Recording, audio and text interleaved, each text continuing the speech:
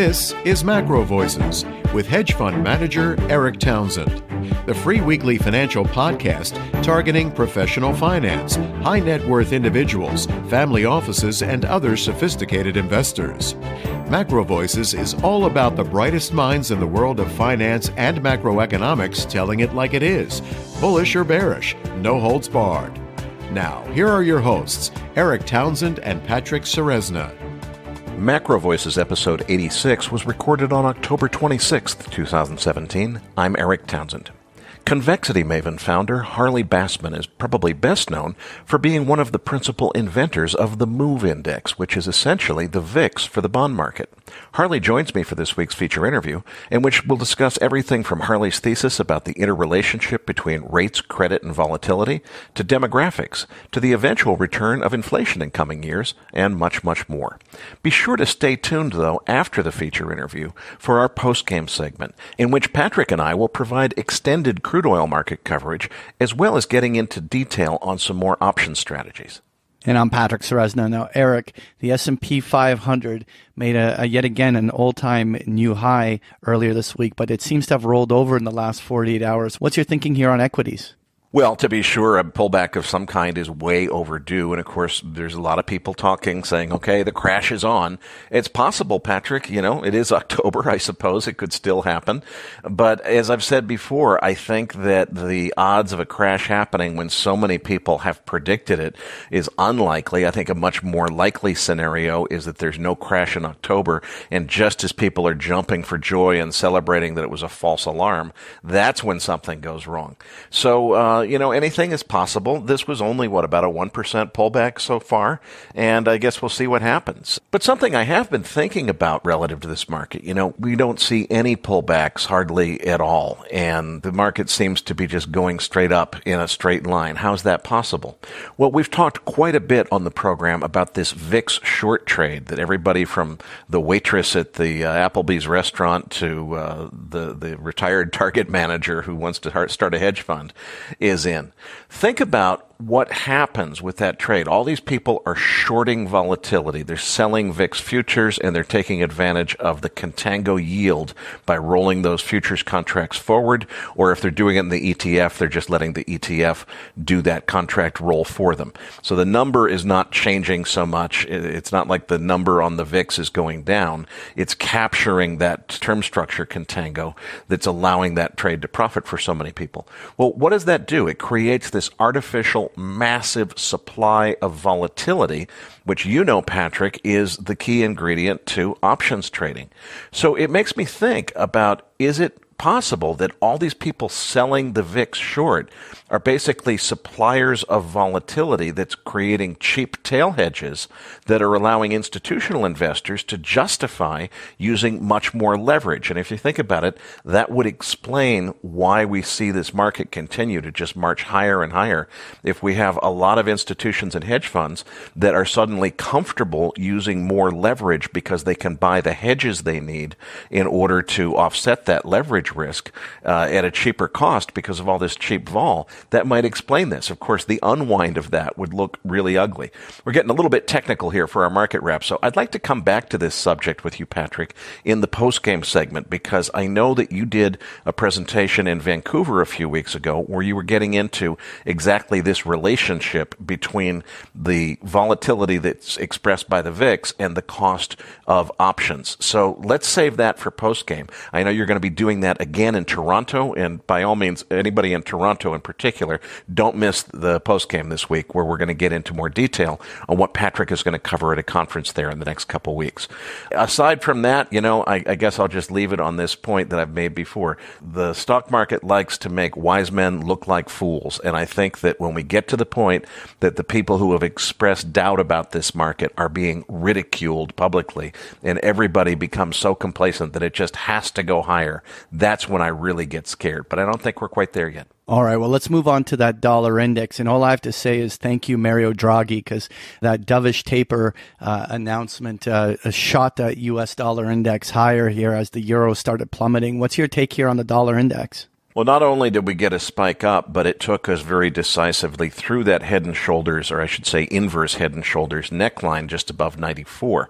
So now we have, unless there's a sudden retracement, which is possible when something like this happens on news, we've got a confirmation of that inverse head and shoulders pattern. That should target probably up 96, 97, something like that. So far, we're tracking on the story that I have favored, which is I think that we are going to see a resumption of the secular bull market. I think that the Luke Gromans and the Mark Yuskos of the world are definitely going to be proven right in the end. I just don't think we're at the end game yet. Mr. Trump is, of course, alluding to being almost ready to make his choice. It seems like his style on this Fed chair thing is going to be not to choose somebody, but to eliminate people. Every day he announces another person who's not under consideration. Seems like he's getting friendlier with Janet Yellen. So, I'm going to wait for the nomination to see how to play that one.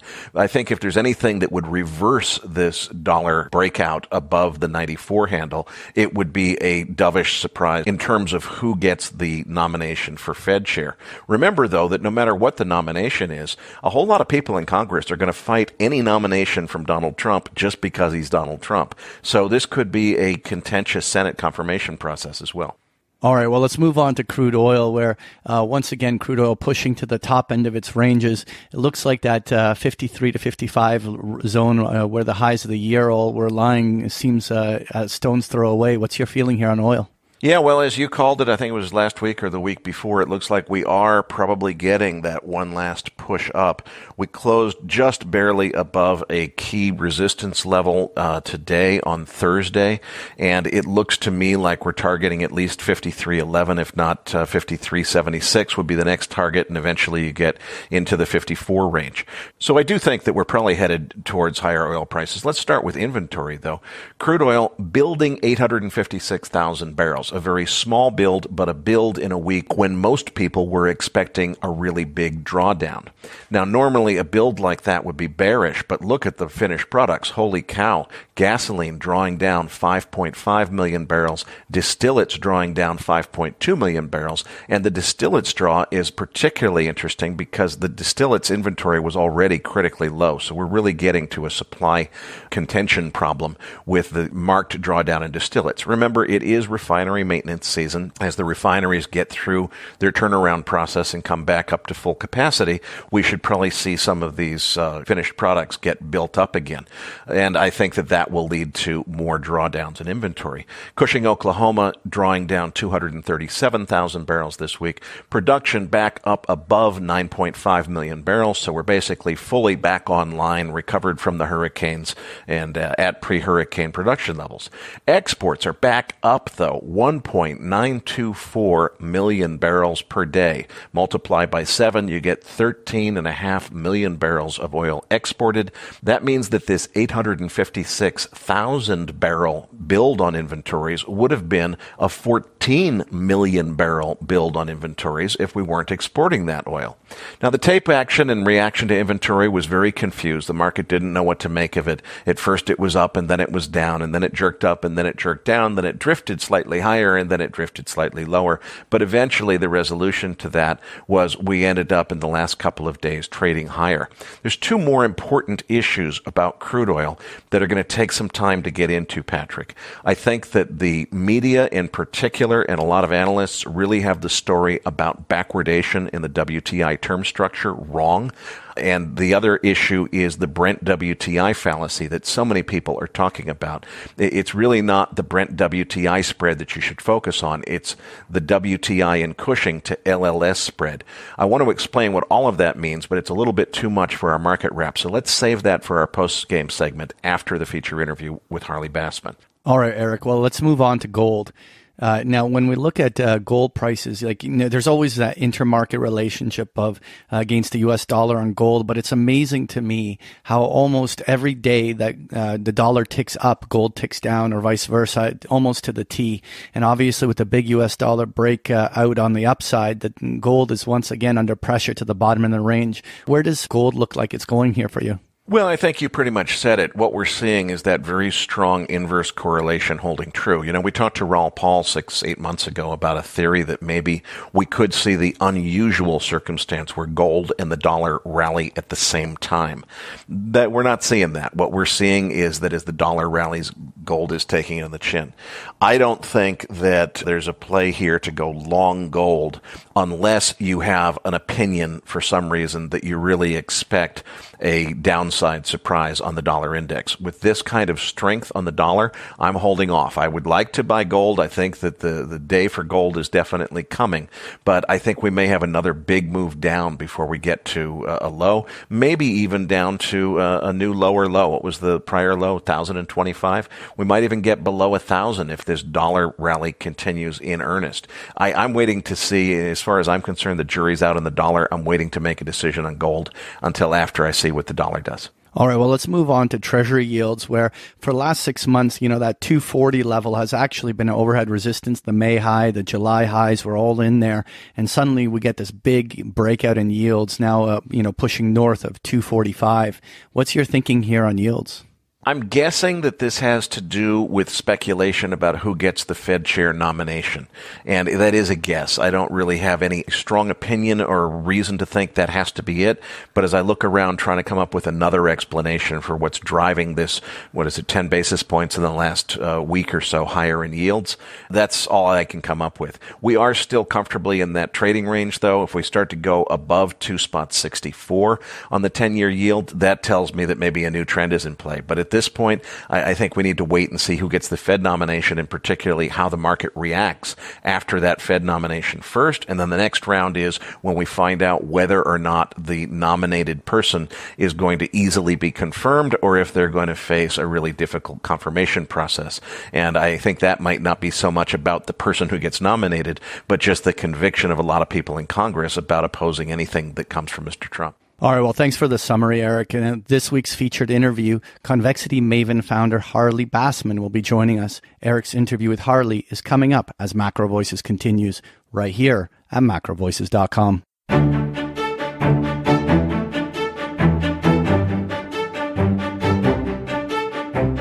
And now with this week's special guest, here's hedge fund manager Erik Townsend. Joining me next on the program is Convexity Maven founder Harley Bassman. Harley, I think some of our listeners may not be completely aware of your very extensive background in the industry. You were one of the principal designers and creators of the MOVE Index, which is essentially the VIX for the bond market, and held some senior roles at Merrill Lynch and PIMCO. So why don't we start with a little bit on your background and particularly how the MOVE Index came about? Thank you. Thank you for your time on the show. The move basically came about a year or so after the VIX. It became obvious that volatility was becoming more and more important in the bond markets. People actually thought of volatility as an asset class to some degree. It's certainly one of the three main risk vectors, being duration, credit, and volatility. I view myself as a convexity maven. I focus on volatility and that sort of risk. Duration is when you get your money back. Credit is if you get your money back. And volatility, convexity is how you get it back. It's a path-dependent risk. And so creating the MOVE was a way of basically creating a language for people to go and look at volatility as an index as opposed to a number and say if it's high or low relative to where it's been historically. And I believe you were at Merrill Lynch working on trading desks for about 26 years, and then you held a senior portfolio manager position at PIMCO. Tell us a little bit about what you did there at the Bond King firm, so to speak. I was at Merrill 26 years. It was a terrific place, a lot of opportunity, and I focused on I was on the mortgage desk, and from basically almost day one when we started there, and I ran the mortgage desk for a while. I did the first subprime deal, which was actually a fine idea until it wasn't years later. But basically what I was trying to do is find where securities or risks were mispriced in the market and create opportunities either for speculation or for hedging for our clients. Now, before we move on to our usual laundry list of macro topics, I want to start with your theory about the relationship between rates, credit, and volatility, because that seems to be kind of the center of your work. So referring to slide 5 in the slide deck, and listeners, you can find the link to download the slide deck in your Research Roundup email. If you are not yet registered, just looking for the download button next to Harley's picture on our website.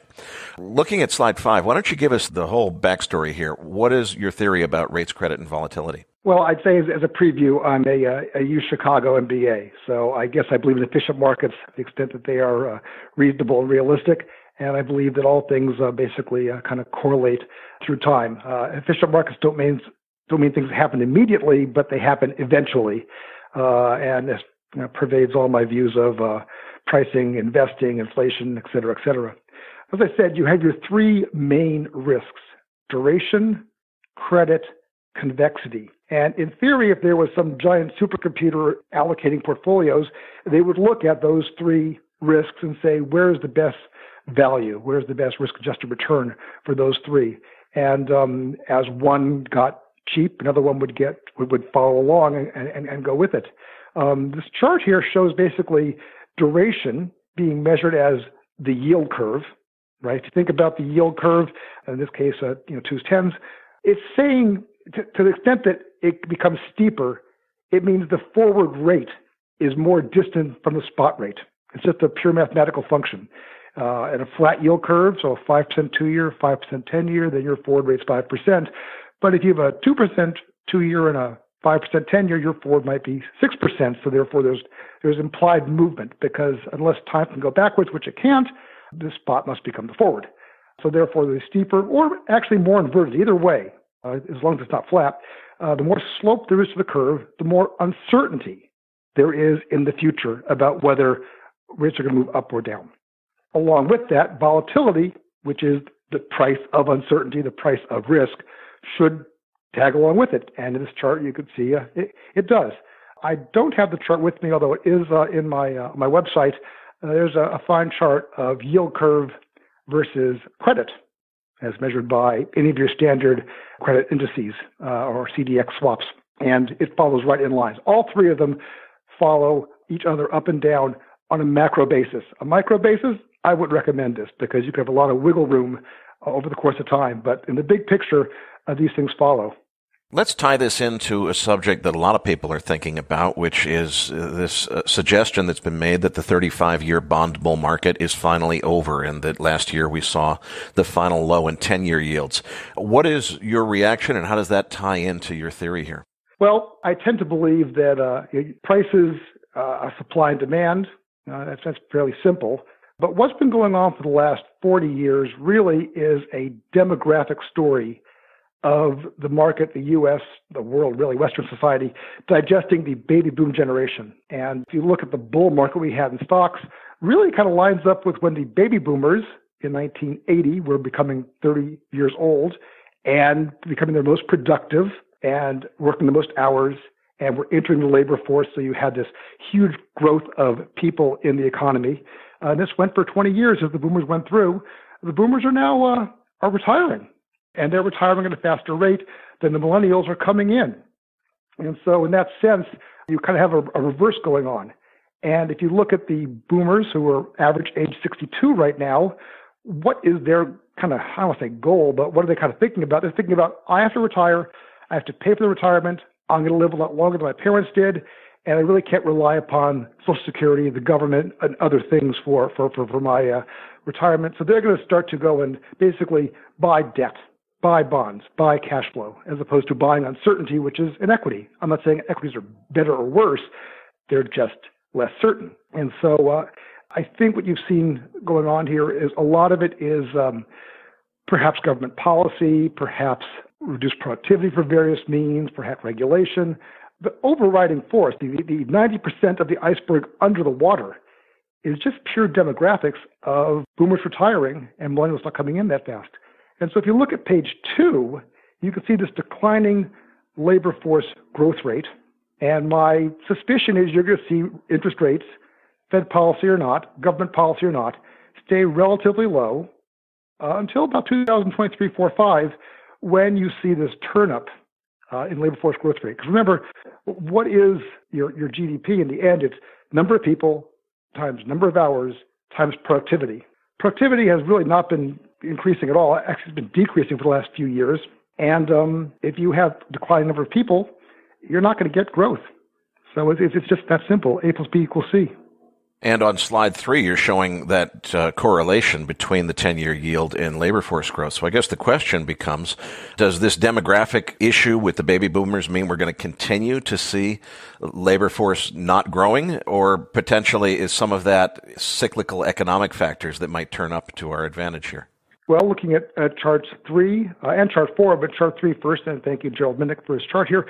This basically shows your labor force growth versus the 10-year rate, going back 50, 60, 70 years. It's not a perfect chart, but it kind of tells you the picture.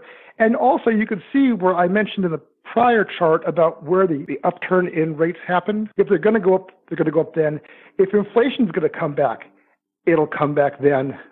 And I would predict for the record you will not see the cash 10-year note above 3.5% for the next 5 years for these reasons. Almost irrelevant to any government policy. And if you look at slide 4, this participation rate, which people are crying that it's about regulation and about this and about that and government policy. No, it's really about just pure demographics. We're pretty close to what is predicted by just boomers retiring. And I assume that the 2022, 23, 24, that's when the next generational wave comes through and the millennials start to move into having more money and investing more? Precisely. I mean, the millennials will be entering the workforce. They'll be in their most productive years, ages 30 to 50.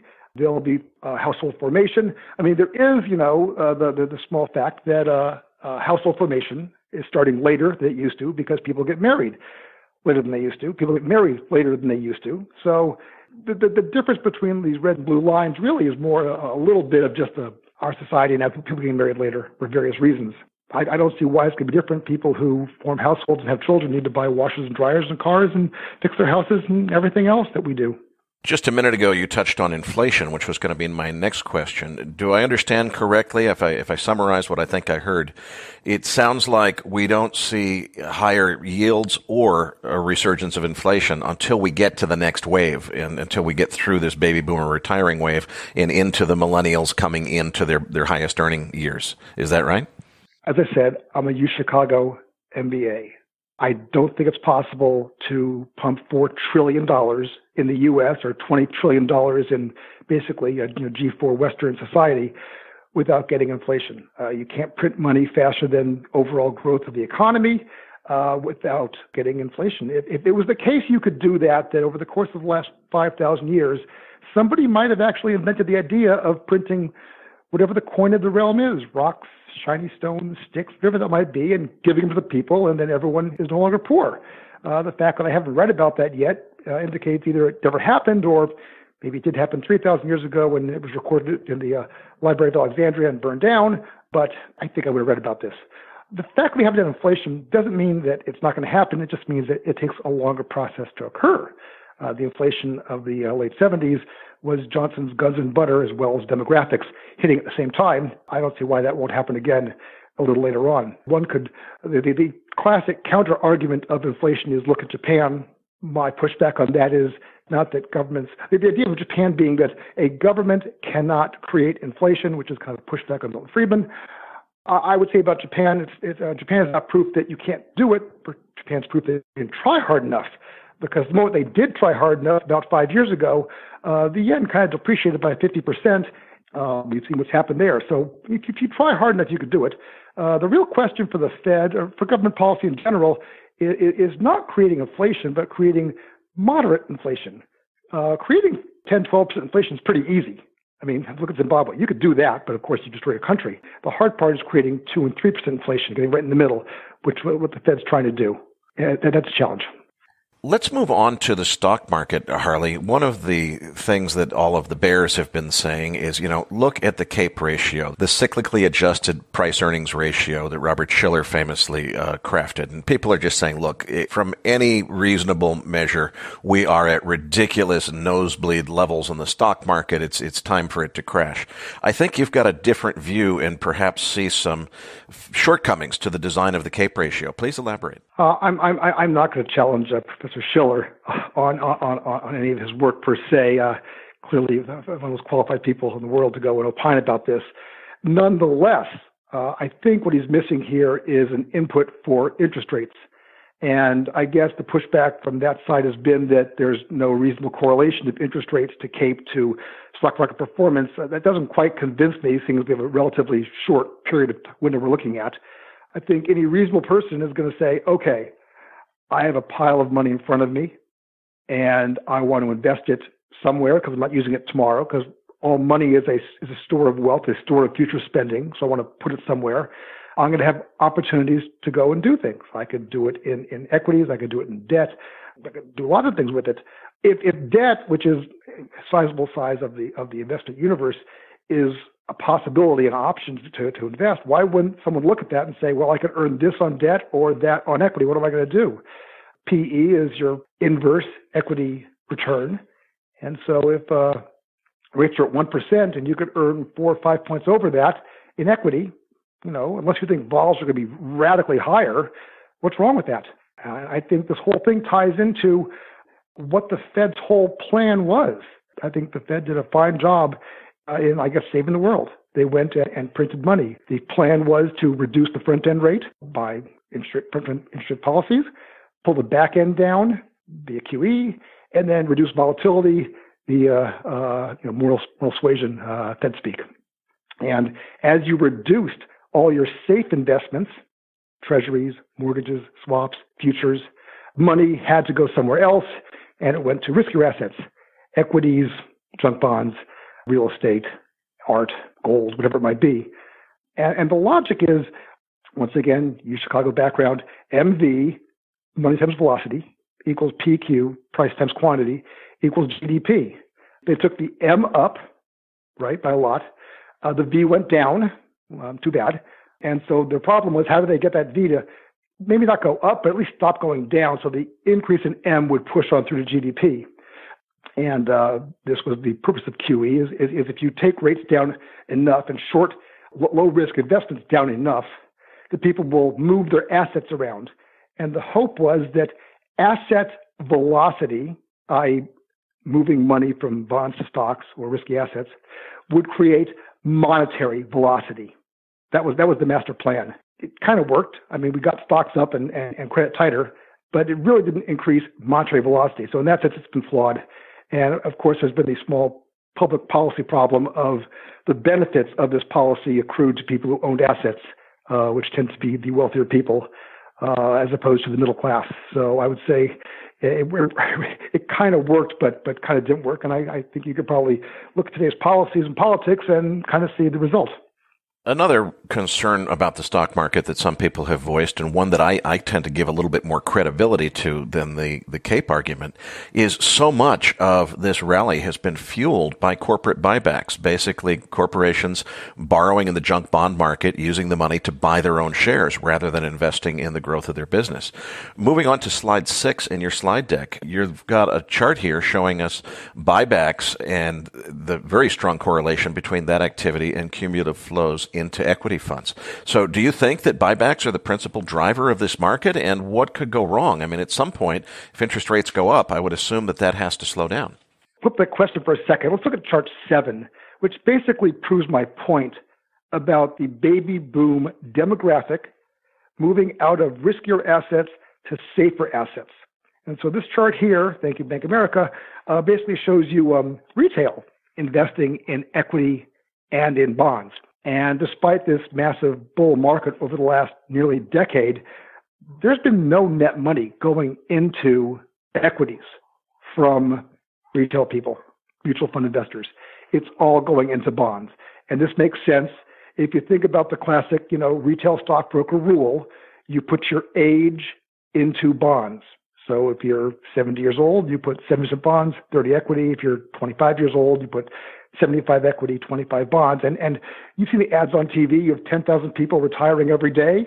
There is a natural, slow process of money moving out of equity and into bonds, not because people are bullish or bearish, but because they're just getting older. I would not advise my 85-year-old mother to have all of her money invested in Google, despite the fact it's probably a good investment. That's just what you do.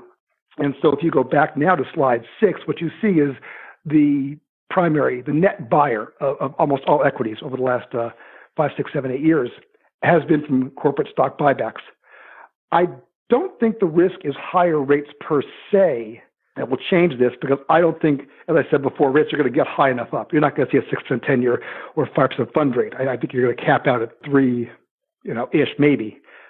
What would be a problem is tax policy. If it comes to pass that they change the regs so borrowed money at the corporate level is no longer tax deductible, well, that would massively alter the capital asset allocation process for firms, and it may not be as interesting to go and borrow money to buy back their stock. So I'd put that as one of the three.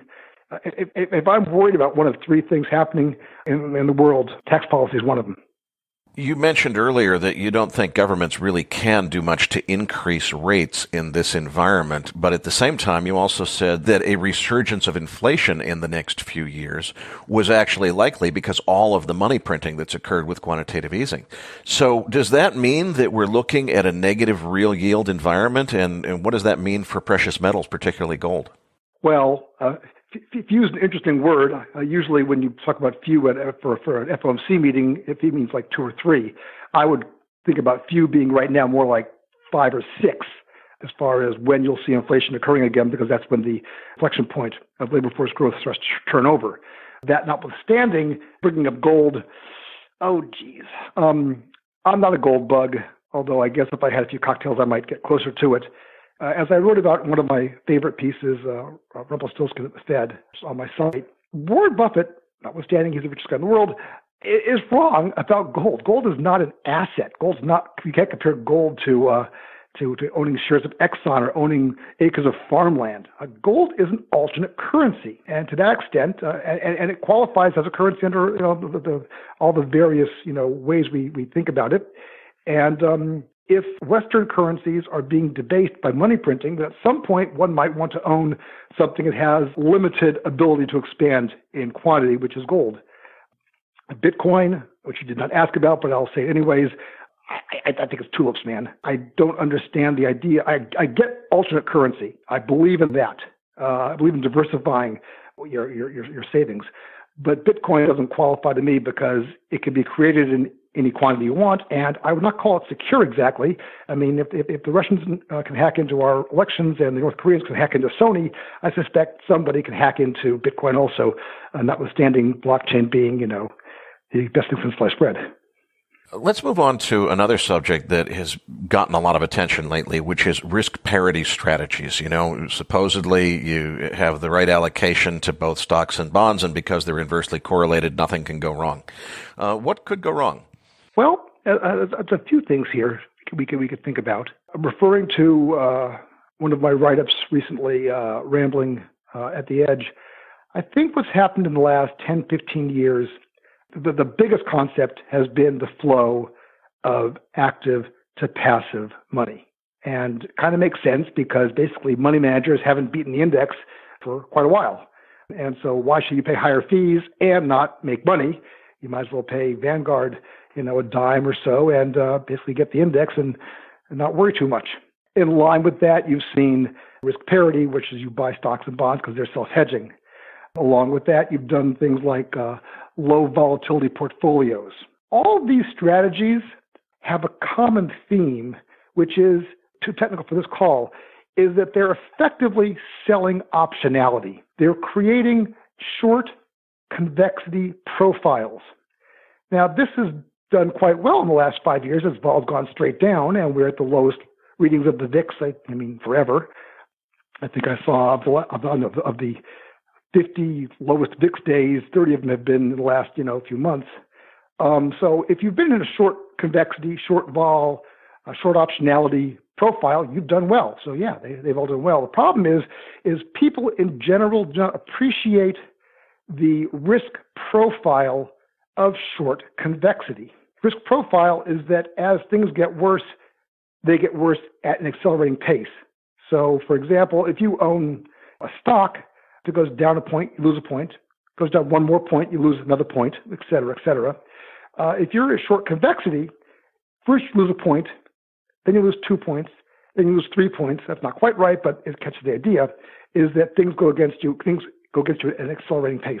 What worries me is that if you have this broad swath of the population invested in these various short convexity profiles, I'm not sure that they are prepared for the mark-to-market risk of if things go south and vols go up and the portfolios go down at an increasing rate. And that worries me. And I think this is very similar to portfolio insurance. These ideas like portfolio insurance didn't cause the crash of 87, they just made it worse. Your various mortgage structured assets didn't cause the problem, they just made it worse because the market was short convexity. So I tend to think that most great losses on Wall Street or finance come from short optionality as opposed to some other risk vector because of the nonlinearity of the payoff profile. So that's my worry. And if you go to page 9, what you kind of see here is why risk parity worked or has worked since the Fed began financial repression and why it may turn around. So this is the correlation of the returns of the stock market versus the returns of the bonds, of yield. And what you see is when financial repression started, 07, 08, 09, this correlation kind of stocks up, bonds down. Prior to that, there was no correlation. So I kind of think that this good feeling of this hedging process working is a function of the Fed, not a function of economics. And what is more frightening is that if you go to slide 10, in theory, on a day-to-day basis, you're seeing stocks up, bonds down. But on the macro level, we now have stocks and bonds almost at the forever highs. And so I think the next big risk will be that stocks and bonds both go down at some point. How it happens, unclear. But this is what I'm kind of thinking about how it might play out. And one of three things will then drive that. Either immigration policy, trade policy, or tax policy. One of those three things will be the trigger for this. It brings to mind another kind of thought experiment that I've been struggling with, which is, as we've discussed off the air, there's this tremendous popularity these days with the short VIX trade where people are really just capturing contango yield. It's not really a speculation on a changing VIX. It's a speculation on the term structure of VIX futures. It seems to me that if that makes cheap tail hedges available to institutional investors, if that's who's on the other side of the trade, doesn't that kind of give free license for those investors to use a lot more leverage because they can buy the hedges? And, what could go wrong if eventually that leverage has to be unwound? A lot about the VIX, one, its general level, two, what it actually means to vol for be it, 8, 9, 10 versus historical, 16, 17%. I think the buyers of the VIX, because you cannot buy the VIX, you can buy futures on the VIX, and the problem with these buy the VIX products is the negative carry in them is kind of hidden. It's not like an option where it takes time decay or a stock that where the dividend is less than your bank rate. It's kind of a hidden process, and the sellers recognize this negative carry, and they're realizing it. How it plays out, it's unclear. To some degree, you're picking up pins from a steamroller. On the other hand, Fed policy is not changing anytime soon, so it's unclear to me. I'm uncomfortable with the comfort of the sellers of the VIX products is that the term structure of the futures is very steep, and so they're earning a pretty penny while this is happening. And so they're taking advantage of people who were buying the VIX for whatever various reasons it might be. I think there's other products out there that are a better hedge vehicle than buying the VIX. So that's kind of where I'd leave it. Before we close, I'd like to touch on your website because you've got some fantastic free content there that I know is going to interest our listeners. We have linked in the Research Roundup email that went out with this episode several articles, and there's quite a few more that we didn't link. But why don't you give us just an overview of what our listeners can expect to find from your commentary called How High is High? How high is really, it's written a few years ago, but it hasn't really changed. It's just the underlying support for the notion of why rates can't go up by that much. And it has to do with labor, has to do with productivity. And so it's kind of the fundamental support of that idea. And also the idea of why you'll see higher rates, 6-7 years down the road. But that's kind of what that is. I mean, where your listeners, a lot of this writing is what I did over my career. Much of it was trade focused to go and encourage clients to go and make certain investments. But a good number of them was just basic, almost educational. There's no trade at the end. It's just a thought piece about an idea and a way to explain the investing process. And that's in the section called the Maven's Classroom. And that I recommend your listeners go look at that. And that covers a wide variety of various ideas. My most recent piece that I put out last week deals with more efficient ways to buy stocks for non-institutional people using the option market. It doesn't change your risk. It's just a better way to go and execute the same risk. And you also have a 2017 model portfolio commentary. Is that basically just suggesting a model portfolio for investors for this year, and is it still current? Well, I will tell you that model portfolio is pretty close to my personal portfolio. I have the ability to invest in all these kinds of products. Most of these products on there are institutional and they're not retail. That said, the themes underlying them have not changed too much, and to the extent they are viable. And I think the most interesting idea right now really is on chart number 8 on your packet here, the relationship between rates and the dividend yield. This over here really is almost the whole story behind financial repression. Going back basically almost 40 years, you can see that in general you have equities having a lower yield than bonds. And so basically to buy an equity, you have negative carry, negative cash flow from what you could get if you bought a bond where you have a sure cash flow. I would kind of think of that as a call option, right? And if you think about it, most people would think of a stock as being a call on a company, where the strike price is the value of the bonds. Because if everything goes well, you make all the upside, the bondholders get back par, and if things go down, all you can lose is your investment. So you have limited loss, unlimited gain. And you should probably have to pay for that. You pay for that by getting a lower return, a lower cash flow, lower dividend. Here, what's happened in Europe is you now have the bond rate being 0 and the dividend yield being 3.5%. So basically, you could pick up 3.5% of yield and have unlimited upside. Geez, what's wrong with that? So I'm still, as equities go, I still love European equities. And I've detailed in my write-up ways to go and do it via long-dated options. For our listeners who might want to go deeper into this subject you're describing on slide number 8, the relationship between credit, volatility, and rates, which of your writings on the website would be the best place for them to start? I think the ace in the hole is a nice theoretical piece. And what that talks about is, I call it the 3-to-1 rule, which is you look at the interest you could earn on some asset versus the price of an option. And sometimes it happens that an option might cost less than the interest you earn. Now, remember, the interest you earn on some asset, the net interest of what you get the coupon in versus the financing out, that's called your carry. You can look at that as a forward price if you want. So if you're earning 5% and paying 4%, you're earning 1.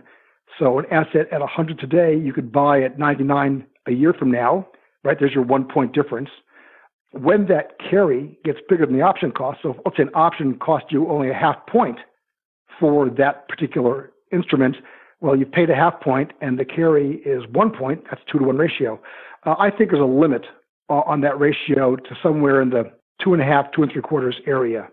And whenever you have that kind of opportunity, you should go and do it. And it just links the whole concept of volatility, option price, risk, carry, duration, all together. They kind of stick with each other. You can't get that big a divergence. And I have some nice charts there looking at carry versus vol ratio. And we do have a link to the Ace in the Hole article on the Research Roundup email. And for anyone who's interested in a wealth of other free information, it's all at convexitymaven.com. Harley, I cannot thank you enough for a fantastic interview. Patrick Ceresna and I will be back as MacroVoices continues right here at macrovoices.com.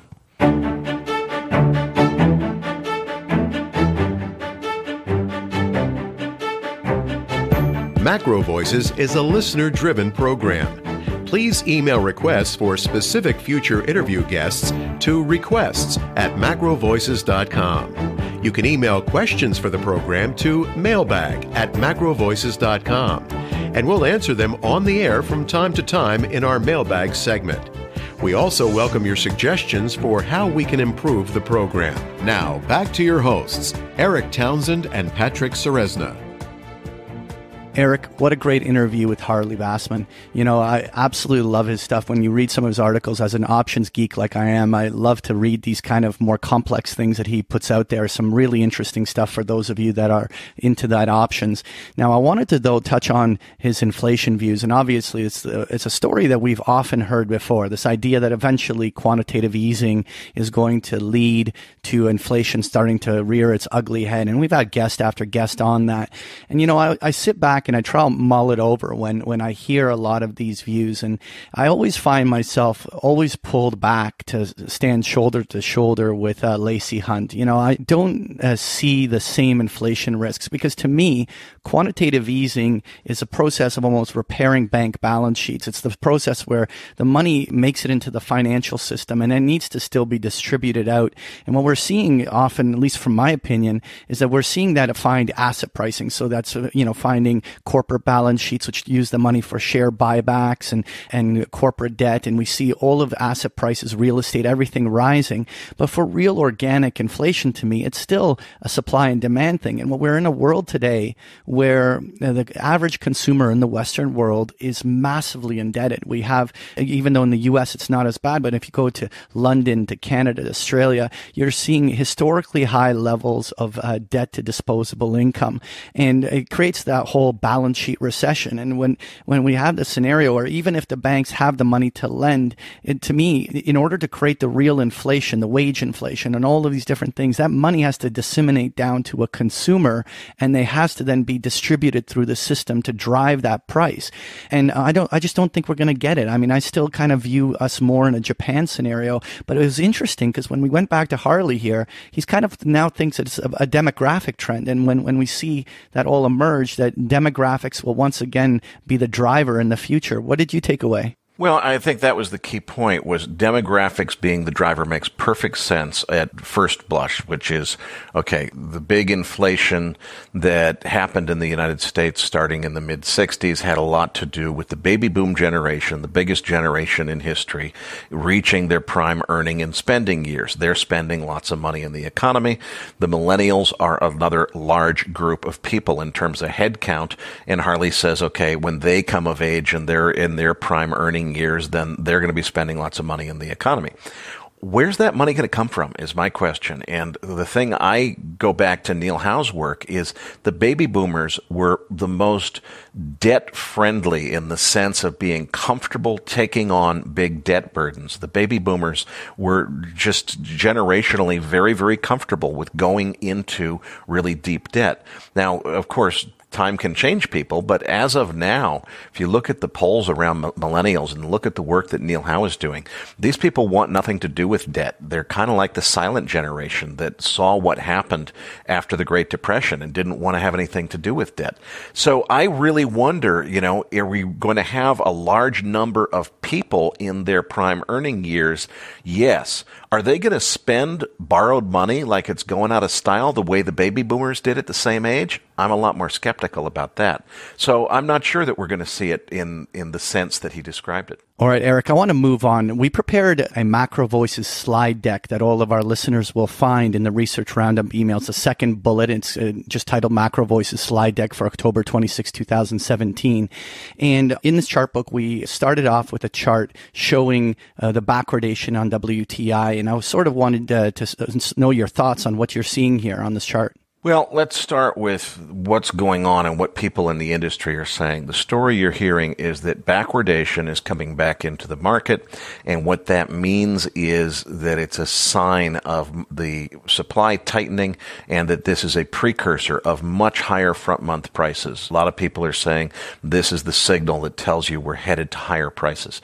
Let's take a step back and explain what contango and backwardation mean in the futures market and what signal they're actually telling us. It's a little bit backwards from what a lot of people think. Maybe because it's called the futures market, some people think that the market is predicting what the future price is going to be at any given point. It doesn't really work that way.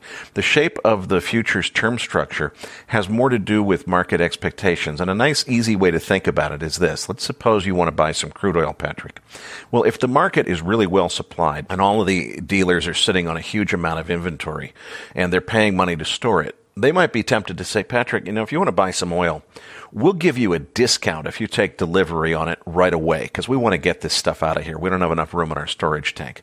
So that means that the near delivery contract, the front month as it's called, is going to have a lower price than the subsequent contract. And the contract after that is going to be even higher priced and so on and so forth. So each subsequent delivery month later in time has a higher price. That's called contango. And that exists when the market is well supplied. There's lots of oil in stock. Now, if you get to a situation where there's a shortage and we don't have enough oil and those storage tanks are almost empty, now the dealer's in a very different circumstance. What he's feeling like is, boy, you want to buy some oil? Well, if you could wait a few months to give us time to produce more, we'll give you a discount for doing that. But if you want to take immediate delivery, we're going to charge you top dollar because we've barely got enough.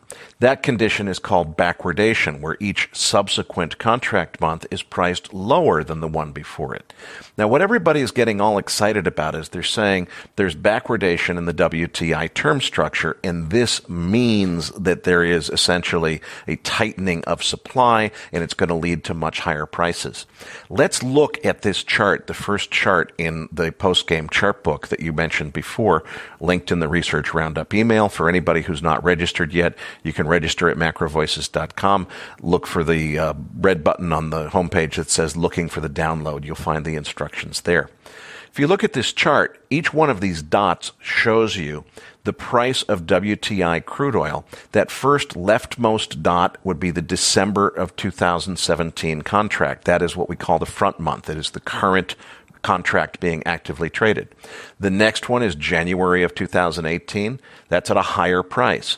Then comes February at a higher price, and then March, and then April, each at higher prices. Why are those prices higher? Because we don't have backwardation at the front end of the term structure. We have contango, and we have that contango situation because there's a lot of oil in storage. This market has plenty of inventory. Nothing is in shortage in the tanks. Now, what people are saying is they're saying, yeah, but look at how it reverses over into backwardation.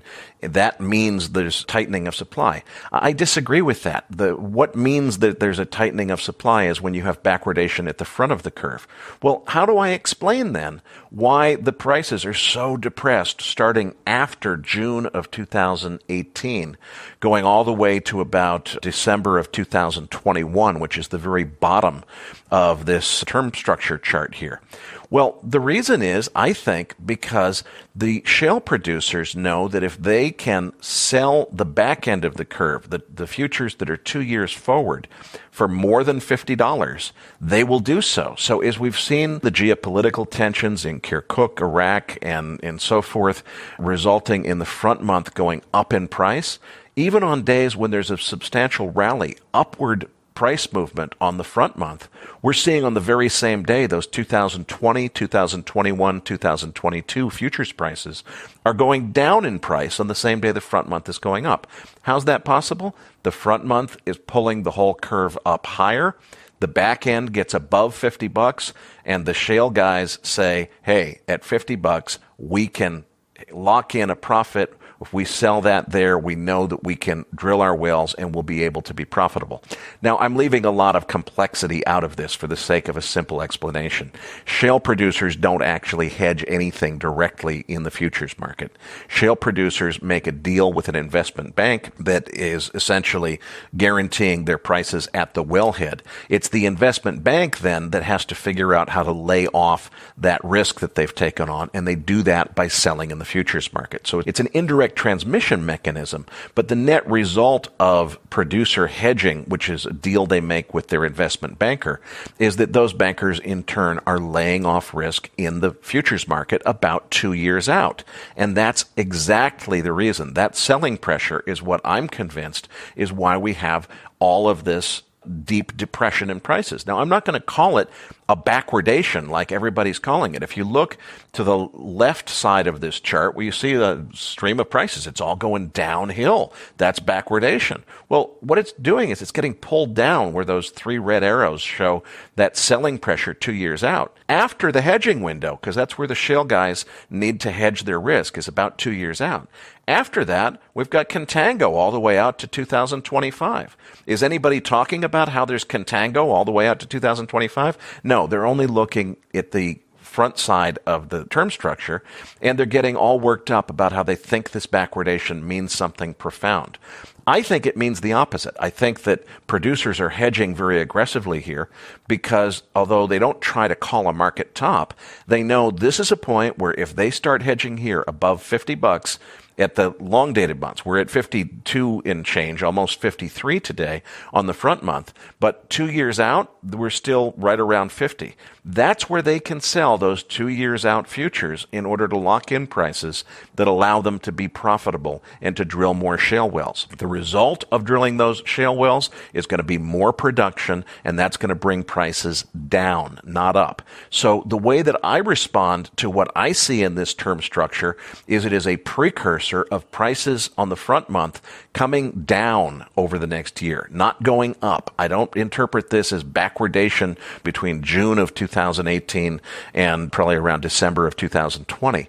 I don't think that is the traditional argument of backwardation means tightening supply and higher prices. I think that means that the hedgers are selling the heck out of the middle of the curve, and 2 years out is a place where there's not a lot of natural buyers.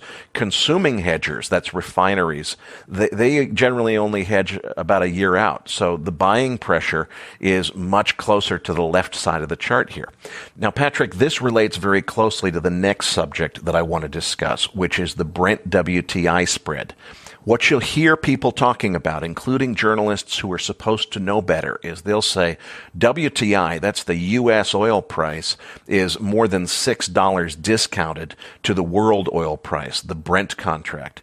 That means you could take oil that's sitting on the coast of Louisiana and put it on a ship and send it over and deliver it into the Brent market, and you'd make a $6 arbitrage. That's simply not true. The big spread exists not between U.S. like Louisiana and the Brent price. The Brent price and the Louisiana light sweet price are almost identical, which is amazing. The huge gap in price is between Cushing, Oklahoma, WTI, and LLS, which is the Louisiana light sweet. About halfway between is the WTI that's already in Houston. So this big spread is not about a difference between the U.S. and Europe. This is a big spread that's about the difference between Cushing, Oklahoma, which is landlocked, and the Gulf Coast, which is not. Now, just a few years ago, back around 2011, the pipelines that used to carry imported oil that was coming into the United States from the Middle East from the Gulf Coast up to Cushing, Oklahoma, those pipelines were all reversed. So they carry oil from Cushing, Oklahoma down to the Gulf Coast. I think that what we're seeing here and what this WTI Brent spread is really telling us, Patrick, is that those pipelines are now at maximum capacity, and because they can't pump any faster, the prices for access to those pipelines are going through the roof. What that says to me is we're going to continue to have storage challenges. Now, people would say, what are you talking about, Erik? Storage challenges. You've got, look at the massive drawdown. You just had Art Berman on your program a week ago talking about the massive, massive drawdown in comparative inventories. That's nationwide comparative inventory. Look at the Cushing, Oklahoma comparative inventory, and per Art's graph, which you can find in last week's interview and the download associated with it. Cushing, Oklahoma inventory is on the rise. I think we are headed towards Cushing, Oklahoma storage capacity being tight, and that means that the contango, not backwardation, but contango that exists in the first several months of the term structure chart is likely to persist. I don't think it's going to go away when we get to June. I think you'll see this same basic shape to the front end of the term structure where there's backwardation 6-8 months out and from there. But the first several months remain in contango. Why? Because Cushing, Oklahoma is landlocked. And I think the reason for, again, it's not the WTI Brent spread. It's the WTI Louisiana light sweet spread of being $6 or more is all about those pipelines being maxed out. They can't move the oil out of Cushing down to the Gulf Coast fast enough because they don't have enough pipeline capacity. So I really think that a lot of people have this story wrong. Now, there is a counter argument to what I'm saying, which is if you look at the Brent term structure, they do have backwardation in the Brent term structure from the first month forward. They don't have the contango here. But I think that this contango phenomenon, which is about landlocked Cushing storage, is going to persist. And everything we're seeing in the Brent WTI spread, which is really, again, a Cushing, Oklahoma to Louisiana spread of about $6, tells me that that problem is not about to be solved anytime soon. Now, Erik, in the pregame, you talked a little bit about the VIX and the options as well in there. So what was your thinking back in the pregame? Well, I want to come to this topic because I know that a few weeks ago you actually met a bunch of our MacroVoices listeners. I know that you told me you really enjoyed that experience.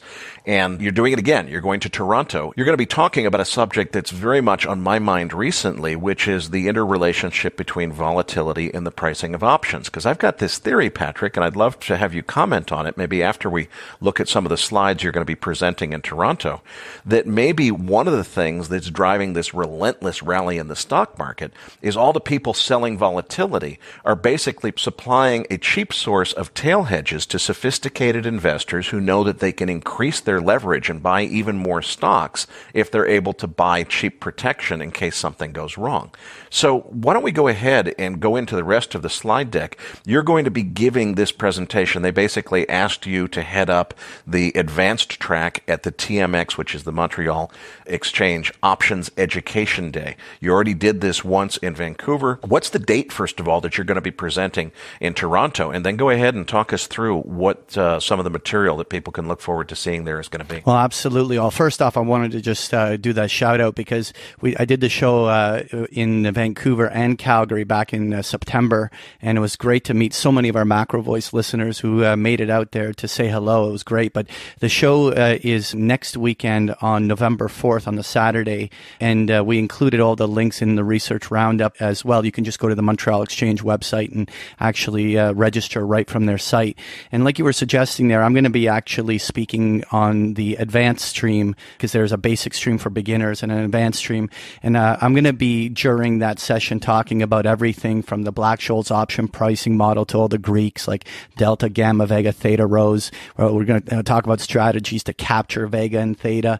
We're going to get into all sorts of volatility considerations, calculating volatility. And then we're going to do all sorts of neat strategies. Like we're going to talk about the long straddle and strangle strategies, debit spreads, calendar spreads, all sorts of neat things on there. And so what I did was I just snagged a number of the slides that I'm going to be doing out there to share some of the basic ideas of volatility and just so that we can have some speaking points about this. And it gives everyone an idea of what kind of how the presentation is going to be flowing when we're out there. And obviously, the first few slides on page 4 and 5, we just talk about historical volatility and the idea of what markets look like. So when we look at chart 5, it shows just an overlay of what a stock that is more volatile looks like versus a stock that's less volatile. That's pretty basic stuff. Our listeners would know this stuff pretty straightforward.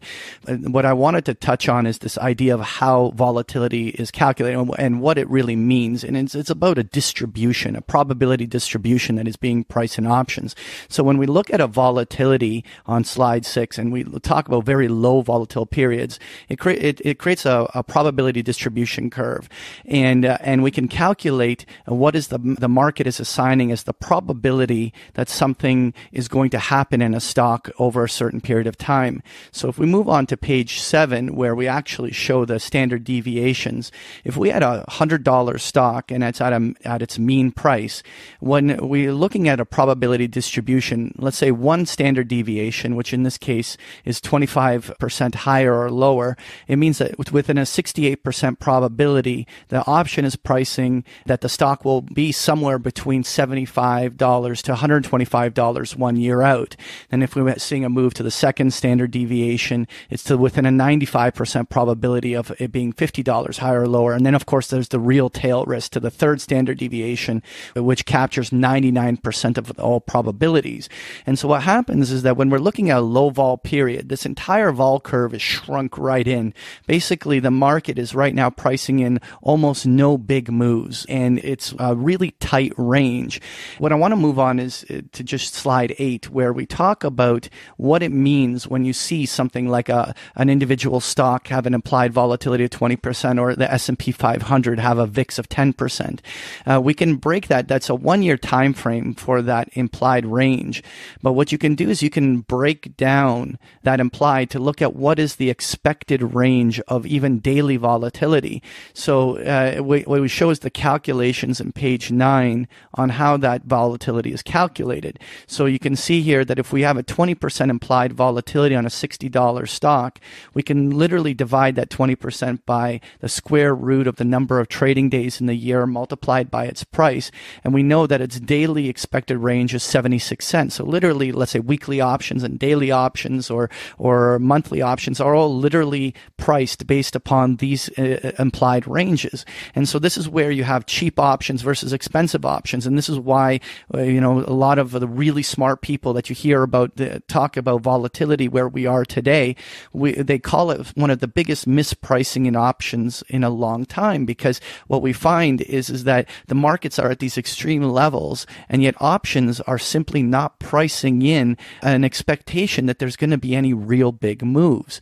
And so that kind of brings me obviously to that very topic you were just mentioning, and this idea that there must be cheap tail risk in the markets.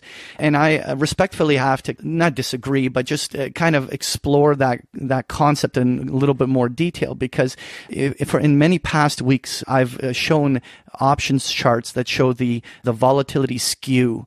And what happens is that with put options in particular, there is a very fat tail to the left on those skews. Basically what means is that even though the front month or at the money options on the VIX, for instance, or on the S&P 500 options may be showing an implied volatility of 7 or 8%, or really cheap options at the money, or even slightly out of the money for calls. But if you suddenly go, let's say 10% out of the money, let's say right now the S&P 500 is roughly around 2550, and if we went, let's say 10% lower down to about, let's say the 2300 level on the S&P, right now the 2300 put options out to January are being priced at an 18% implied vol.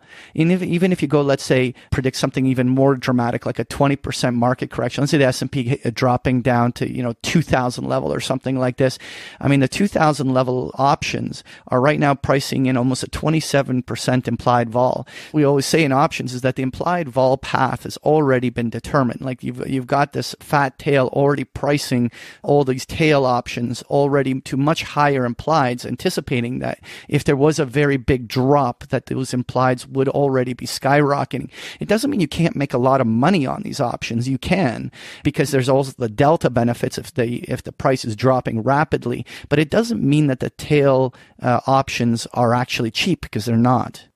Well, Patrick, I think you make an excellent point there. I hadn't thought about the going out of the money. I was thinking that as you go further out in time, you're going to definitely be pushing up the implied vol. But you're right. As you go out of the money, which is what hedgers would do, it definitely takes away from my theory. But I still think if you've got all of these people, and many of them don't understand what they're doing, selling vol hand over fist through this VIX trade, I just wonder where that vol is being consumed, and is it used used by somebody somewhere in order to do something that is helping this crazy market to continue to march up against all odds. So if any of our listeners know of where we can get an answer to that question, we certainly welcome your comments to info@MacroVoices.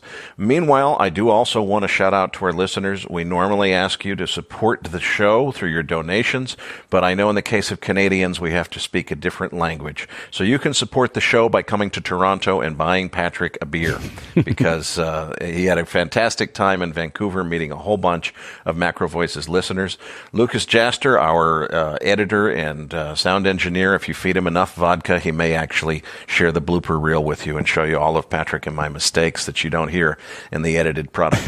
From that, though, we are pretty much out of time, so we do need your help. If you can help us to promote the show by telling your friends and colleagues about it, share our Research Roundup emails with your friends, and by all means, most importantly, register your free account at MacroVoices.com. The number of registered users we have is the statistic that Patrick uses to negotiate to get the attention of the very best feature interview guests. The benefit to you is that you'll receive our free weekly Research Roundup email, which never contains any marketing or advertising. It's just a compendium of links to the downloads that go with our feature interview, as well as all of the coolest free stuff we could find on the internet each week. Patrick, tell them what's in this week's Research Roundup. All right, well, this week you're going to find the transcript for today's interview with Harley, but you'll also find that link to the chart book that Erik and Harley discussed, including the links to the articles that Harley referenced throughout the interview. There's also the link to that slide deck on options volatility that we discussed here in the post game, and including your chart on oil.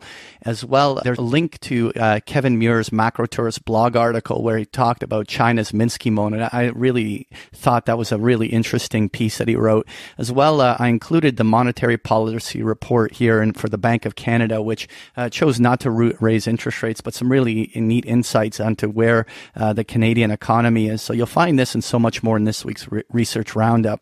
So that does it for this week's episode. We appreciate all the feedback and support we get from our listeners and are always looking for suggestions on how we can make the program even better. Now, for those of our listeners that write or blog about the markets and would like to share that content with our listeners, send us an email at Research Roundup. Send us an email at researchroundup@macrovoices.com or tag it with the MVRR hashtag on Twitter, and we'll include it in our weekly distributions. Now, if you have not already, follow our main Twitter account at MacroVoices for all the most recent updates and releases. You can also follow Erik on Twitter at Erik S. Townsend. On behalf of Erik Townsend and myself, thank you for listening, and we'll see you all next week.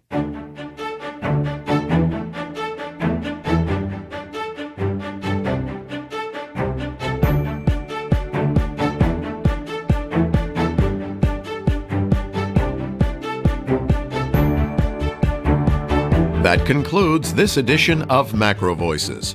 Be sure to tune in each week to hear feature interviews with the brightest minds in finance and macroeconomics. MacroVoices is made possible by sponsorship from BigPictureTrading.com, the Internet's premier source of online education for traders. Please visit BigPictureTrading.com for more information. Please register your free account at MacroVoices.com. Once registered, you'll receive our free weekly Research Roundup email containing links to supporting documents from our featured guests and the very best free financial content our volunteer research team could find on the internet each week. You'll also gain access to our free listener discussion forums and research library. And the more registered users we have, the more we'll be able to recruit high-profile feature interview guests for future programs. So please register your free account today at macrovoices.com if you haven't already. You can subscribe to MacroVoices on iTunes to have MacroVoices automatically delivered to your mobile device each week free of charge. You can email questions for the program to mailbag@macrovoices.com, and we'll answer your questions on the air from time to time in our mailbag segment. MacroVoices is presented for informational and entertainment purposes only. The information presented on MacroVoices should not be construed as investment advice. Always consult a licensed investment professional before making investment decisions. The views and opinions expressed on MacroVoices are those of the participants and do not necessarily reflect those of the show's hosts or sponsors. MacroVoices, its producers, sponsors, and hosts Erik Townsend and Patrick Ceresna shall not be liable for losses resulting from investment decisions based on information or viewpoints presented on MacroVoices. MacroVoices is made possible by sponsorship from BigPictureTrading.com and by funding from Fourth Turning Capital Management, LLC. For more information, visit MacroVoices.com.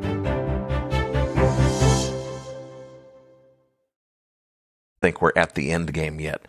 Mr. Trump is, of course, alluding to being almost ready to make his choice. It seems like his style on this Fed chair thing is going to be not to choose somebody, but to eliminate people. Every day he announces another person who's not under consideration. Seems like he's getting friendlier with Janet Yellen. So, I'm going to wait for the nomination to see how to play that one. I think if there's anything that would reverse this dollar breakout above the 94 handle, it would be a dovish surprise in terms of who gets the nomination for Fed chair. Remember, though, that no matter what the nomination is, a whole lot of people in Congress are going to fight any nomination from Donald Trump just because he's Donald Trump. So this could be a contentious Senate confirmation process as well. All right, well, let's move on to crude oil, where once again, crude oil pushing to the top end of its ranges. It looks like that 53 to 55 zone where the highs of the year all were lying seems a stone's throw away. What's your feeling here on oil?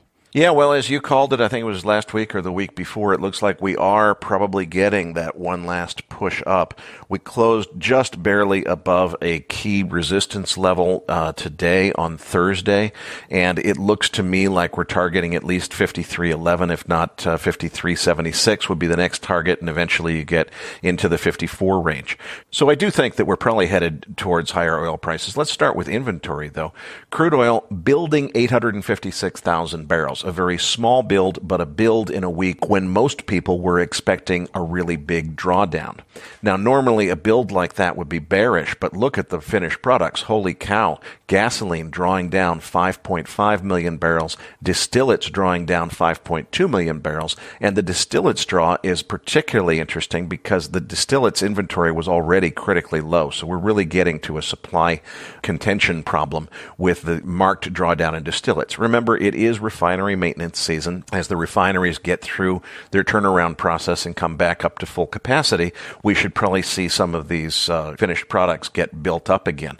And I think that will lead to more drawdowns in inventory. Cushing, Oklahoma, drawing down 237,000 barrels this week. Production back up above 9.5 million barrels, so we're basically fully back online, recovered from the hurricanes and at pre-hurricane production levels.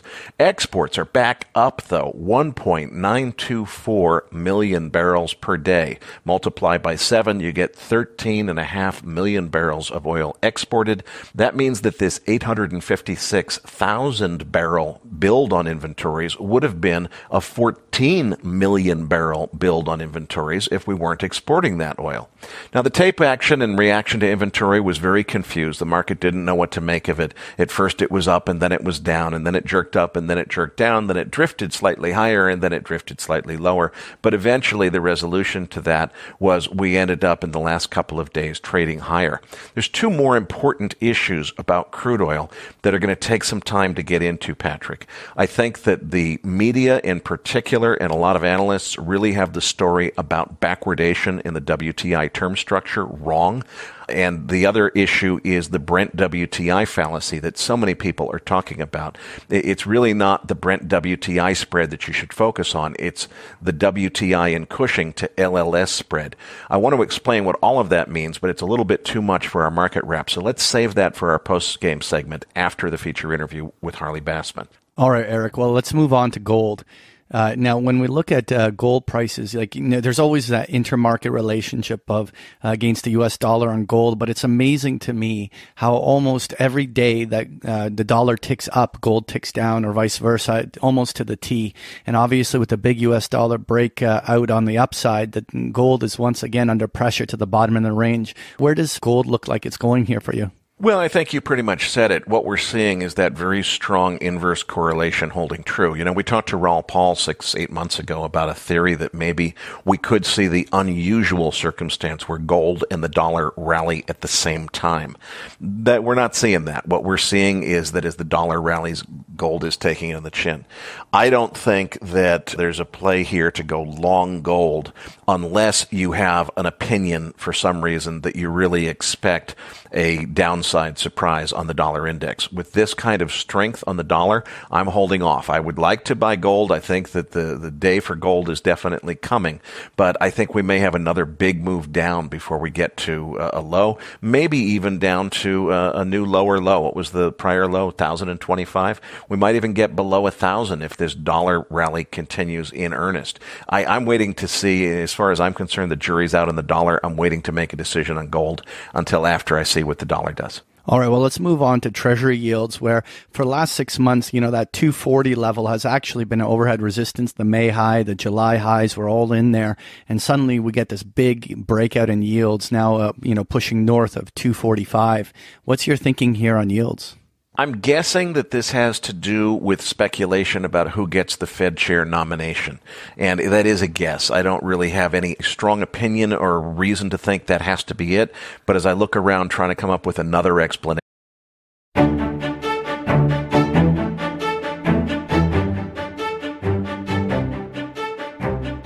This is MacroVoices with hedge fund manager Erik Townsend, the free weekly financial podcast targeting professional finance, high net worth individuals, family offices, and other sophisticated investors.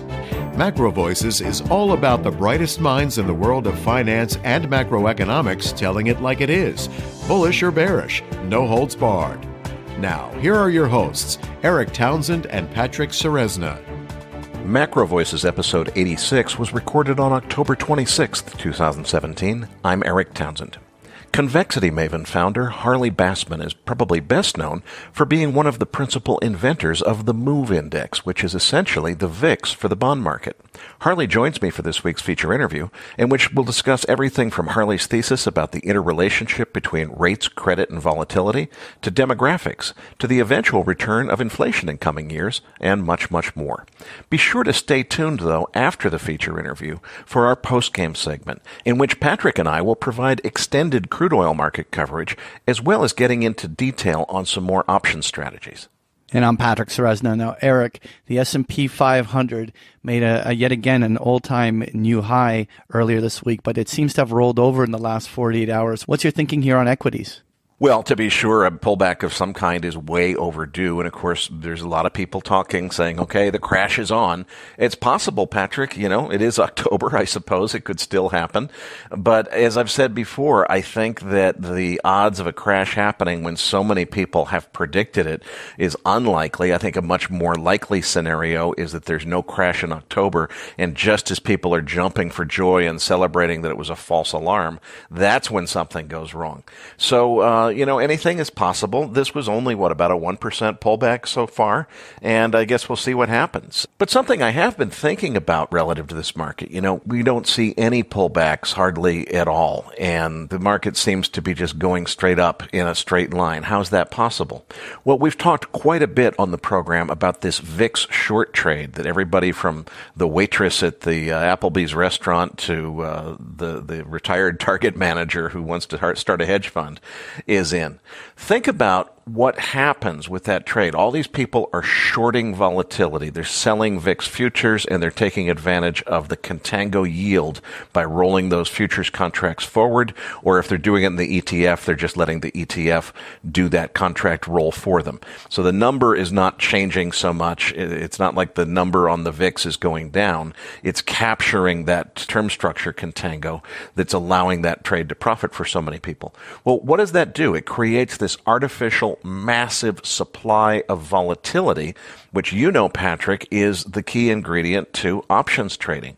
So it makes me think about, is it possible that all these people selling the VIX short are basically suppliers of volatility that's creating cheap tail hedges that are allowing institutional investors to justify using much more leverage. And if you think about it, that would explain why we see this market continue to just march higher and higher. If we have a lot of institutions and hedge funds that are suddenly comfortable using more leverage because they can buy the hedges they need in order to offset that leverage risk at a cheaper cost because of all this cheap vol, that might explain this. Of course, the unwind of that would look really ugly.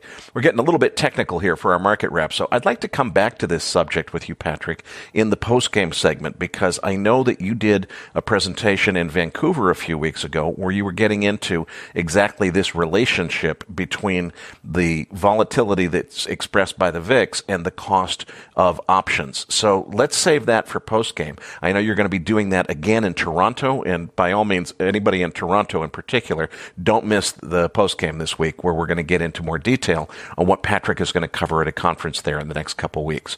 Aside from that, I guess I'll just leave it on this point that I've made before. The stock market likes to make wise men look like fools, and I think that when we get to the point that the people who have expressed doubt about this market are being ridiculed publicly and everybody becomes so complacent that it just has to go higher, that's when I really get scared. But I don't think we're quite there yet. All right, well, let's move on to that dollar index. And all I have to say is thank you, Mario Draghi, because that dovish taper announcement shot that U.S. dollar index higher here as the euro started plummeting. What's your take here on the dollar index? Well, not only did we get a spike up, but it took us very decisively through that head and shoulders, or I should say inverse head and shoulders neckline just above 94.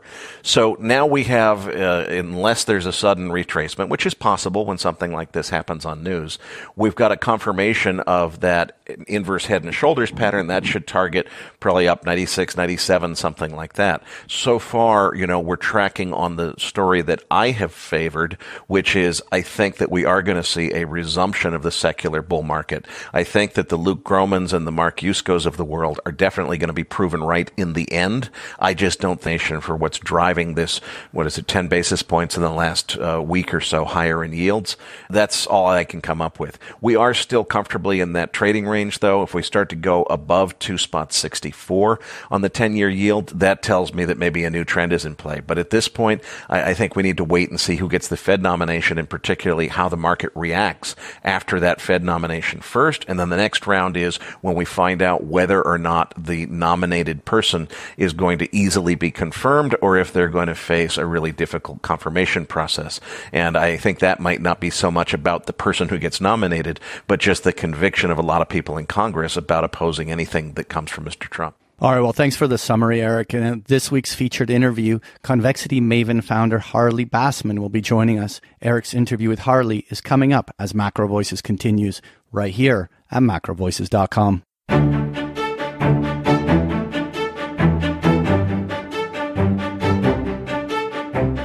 And now with this week's special guest, here's hedge fund manager Erik Townsend.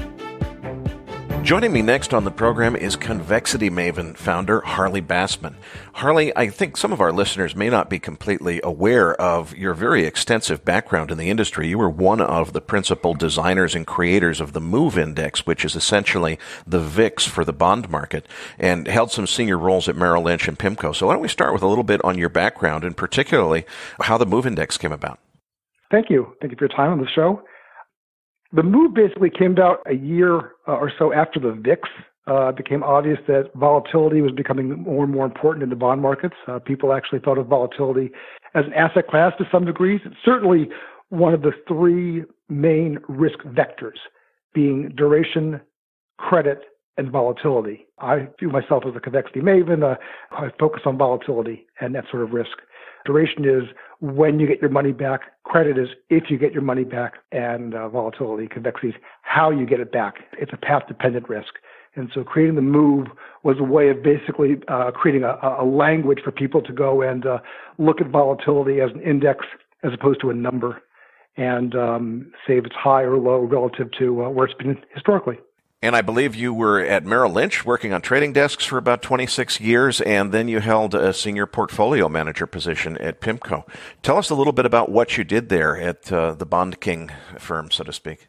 I was Merrill 26 years. It was a terrific place, a lot of opportunity, and I focused on I was on the mortgage desk, and from basically almost day one when we started there, and I ran the mortgage desk for a while. I did the first subprime deal, which was actually a fine idea until it wasn't years later. But basically what I was trying to do is find where securities or risks were mispriced in the market and create opportunities either for speculation or for hedging for our clients. Now, before we move on to our usual laundry list of macro topics, I want to start with your theory about the relationship between rates, credit, and volatility, because that seems to be kind of the center of your work. So referring to slide 5 in the slide deck, and listeners, you can find the link to download the slide deck in your Research Roundup email. If you are not yet registered, just looking for the download button next to Harley's picture on our website. Looking at slide 5, why don't you give us the whole backstory here? What is your theory about rates, credit, and volatility? Well, I'd say as a preview, I'm a U Chicago MBA. So I guess I believe in efficient markets to the extent that they are reasonable and realistic. And I believe that all things basically kind of correlate through time. Efficient markets don't mean things happen immediately, but they happen eventually. And this pervades all my views of pricing, investing, inflation, et cetera, et cetera. As I said, you have your three main risks: duration, credit, convexity. And in theory, if there was some giant supercomputer allocating portfolios, they would look at those three risks and say, where's the best value? Where's the best risk-adjusted return for those three? And as one got cheap, another one would follow along and go with it. This chart here shows basically duration being measured as the yield curve, right? If you think about the yield curve, in this case, 2s, 10s, it's saying to the extent that it becomes steeper, it means the forward rate is more distant from the spot rate. It's just a pure mathematical function. At a flat yield curve, so a 5% 2-year, 5% 10-year, then your forward rate's 5%. But if you have a 2% 2-year and a 5% 10-year, your forward might be 6%. So therefore, there's implied movement, because unless time can go backwards, which it can't, the spot must become the forward. So therefore, the steeper, or actually more inverted, either way, as long as it's not flat, the more slope there is to the curve, the more uncertainty there is in the future about whether rates are going to move up or down. Along with that, volatility, which is the price of uncertainty, the price of risk, should tag along with it. And in this chart, you could see it does. I don't have the chart with me, although it is in my website. There's a fine chart of yield curve getting inflation. You can't print money faster than overall growth of the economy without getting inflation. If it was the case you could do that over the course of the last 5,000 years, somebody might have actually invented the idea of printing whatever the coin of the realm is, rocks, shiny stones, sticks, whatever that might be, and giving them to the people, and then everyone is no longer poor. The fact that I haven't read about that yet indicates either it never happened, or maybe it did happen 3,000 years ago when it was recorded in the Library of Alexandria and burned down, but I think I would have read about this. The fact we haven't had inflation doesn't mean that it's not going to happen. It just means that it takes a longer process to occur. The inflation of the late 70s was Johnson's guns and butter as well as demographics hitting at the same time. I don't see why that won't happen again a little later on. The classic counter-argument of inflation is look at Japan. My pushback on that is not that governments, the idea of Japan being that a government cannot create inflation, which is kind of pushback on Milton Friedman. I would say about Japan, Japan is not proof that you can't do it, but Japan's proof that you can try hard enough. Because the moment they did try hard enough, about 5 years ago, the yen kind of depreciated by 50%. We've seen what's happened there. So if you try hard enough, you could do it. The real question for the Fed, or for government policy in general, is not creating inflation, but creating moderate inflation. Creating 10, 12% inflation is pretty easy. I mean, look at Zimbabwe. You could do that, but of course you destroy a country. The hard part is creating 2 and 3% inflation, getting right in the middle, which is what the Fed's trying to do. And that's a challenge. Let's move on to the stock market, Harley. One of the things that all of the bears have been saying is, look at the CAPE ratio, the cyclically adjusted price earnings ratio that Robert Shiller famously crafted. And people are just saying, look, from any reasonable measure, we are at ridiculous nosebleed levels in the stock market. It's time for it to crash. I think you've got a different view and perhaps see some shortcomings to the design of the CAPE ratio. Please elaborate. I'm not going to challenge Professor Shiller on any of his work per se. Clearly, one of those qualified people in the world to go and opine about this. Nonetheless, I think what he's missing here is an input for interest rates. And I guess the pushback from that side has been that there's no reasonable correlation of interest rates to CAPE to stock market performance. That doesn't quite convince me, seeing as we have a relatively short period of window we're looking at. I think any reasonable person is going to say, okay, I have a pile of money in front of me and I want to invest it somewhere because I'm not using it tomorrow, because all money is a store of wealth, a store of future spending. So I want to put it somewhere. I'm going to have opportunities to go and do things. I could do it in equities. I could do it in debt. I could do a lot of things with it. If debt, which is a sizable size of the investment universe, is a possibility, an option to invest, why wouldn't someone look at that and say, well, I could earn this on debt or that on equity. What am I going to do? PE is your inverse equity return. And so if rates are at 1% and you could earn 4 or 5 points over that in equity, unless you think vols are going to be radically higher, what's wrong with that? I think this whole thing ties into what the Fed's whole plan was. I think the Fed did a fine job in, saving the world. They went and printed money. The plan was to reduce the front end rate by interest policies, pull the back end down via QE, and then reduce volatility via moral suasion, Fed speak. And as you reduced all your safe investments, treasuries, mortgages, swaps, futures, money had to go somewhere else, and it went to riskier assets, equities, junk bonds, real estate, art, gold, whatever it might be. And the logic is, once again, use Chicago background, MV, money times velocity, equals PQ, price times quantity, equals GDP. They took the M up, right, by a lot. The V went down, too bad. And so the problem was, how do they get that V to maybe not go up, but at least stop going down, so the increase in M would push on through to GDP. And this was the purpose of QE, is if you take rates down enough and short low-risk investments down enough, the people will move their assets around. And the hope was that asset velocity, i.e. moving money from bonds to stocks or risky assets, would create monetary velocity. That was the master plan. It kind of worked. I mean, we got stocks up and credit tighter, but it really didn't increase monetary velocity. So in that sense, it's been flawed. And of course, there's been a small public policy problem of the benefits of this policy accrued to people who owned assets, which tend to be the wealthier people, as opposed to the middle class. So I would say it kind of worked, but kind of didn't work. And I think you could probably look at today's policies and politics and kind of see the result. Another concern about the stock market that some people have voiced, and one that I tend to give a little bit more credibility to than the CAPE argument, is so much of this rally has been fueled by corporate buybacks. Basically, corporations borrowing in the junk bond market, using the money to buy their own shares rather than investing in the growth of their business. Versus credit, as measured by any of your standard credit indices or CDX swaps.